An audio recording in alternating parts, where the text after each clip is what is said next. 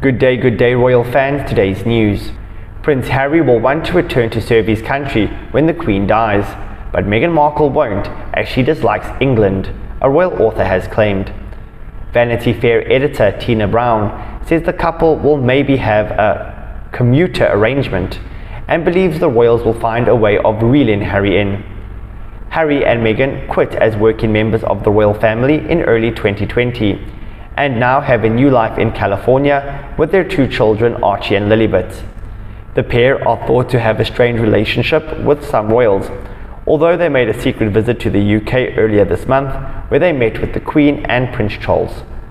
In a recent interview with US TV host Hoda Kotb, Harry said that the US was his home for the time being. But Brown believes Harry will want to return to England. She said, "I think that Harry is going to want to come back when the Queen dies to serve his country. And I think they will find a way to reel him in. And it's possible that Meghan, maybe they will have a commuter arrangement. I don't know. I don't see Meghan ever wanting to go back. She disliked England." Brown said Harry and Meghan leaving the firm was a disaster for both of them and the royals.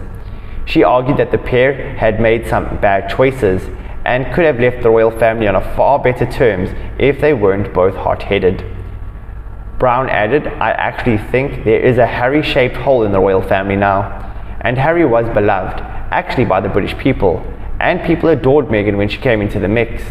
So it was actually very sad for everybody that it went so wrong, because they actually need Harry and Meghan now. You should see the Queen is failing, and she is very frail.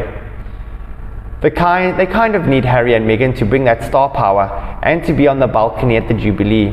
We have to have a royal family up there. We can't have Andrew up there."